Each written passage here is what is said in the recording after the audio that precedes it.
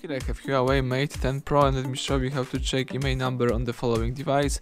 So at the very beginning, let's start by using a home screen, and let me show you how to do it by using a secret code. Let's open the phone's dialer and let's use the following code: *#06#, and the IMEI number just pops up, so you can read this number right here. Let's tap OK to close this. And now let me show you how to use another method of checking IMEI number. Let's find and select the settings, scroll down to the bottom of the list and choose System. Then let's select About Phone, scroll down again, and here you should find the IMEI number of your device. So that's it. Let's go back. And now you can use your device. Thank you for watching. Please subscribe our channel and leave thumbs up under the video.